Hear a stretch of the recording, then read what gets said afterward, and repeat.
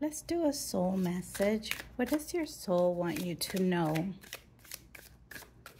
How are you guys doing? Thank you so much for subscribing, sharing my work, you guys, for the lovely messages. I do intend that these messages reach whoever they're meant to reach. So when you guys when you write to me and tell me that they resonate, I really do appreciate your feedback. It helps me connect to the energy of the page. So thank you so much. Let's see, what does your soul want you to know? We have Cupid. Love is in the air when Cupid is around. Maze. Even if you feel lost, there is always a way through the maze, okay? True love. Wow.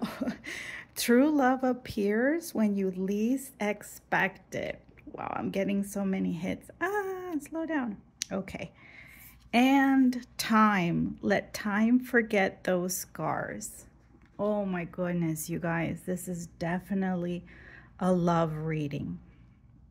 So, if you're already in a relationship, there's something that is going to shift within your relationship, and it's going to start by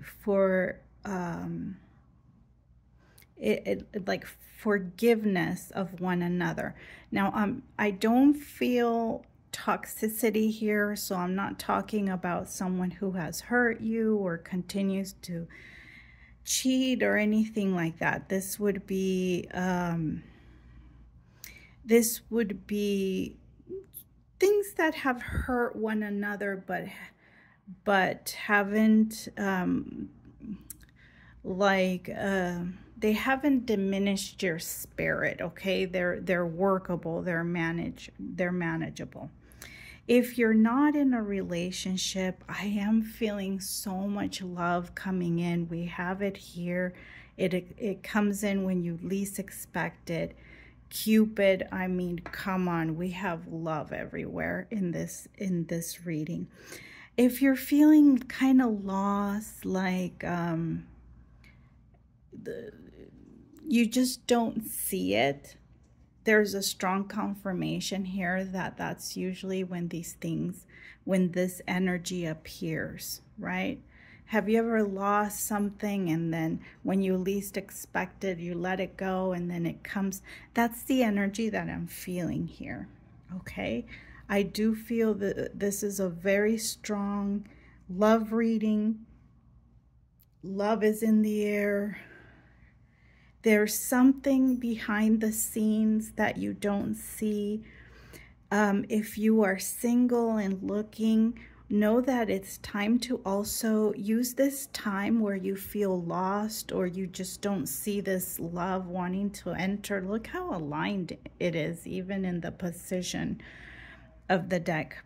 Anyways, if you feel lost, take this time to let go of whatever you need to release from past pain in the love department. But we're getting a lot of love readings, guys, from all different decks. So someone's gonna meet. Look, you guys, at the bottom of the deck, we have union. The union of divine soul counterparts is a miraculous event that begins when you least expect it. Come on, you guys. What are the odds? Amazing. Yeah, that someone's getting love. This couldn't be any more self-explanatory. Congratulations. I would love to hear about this. Wishing you the very best, and I'll see you in the next reading. Bye, guys.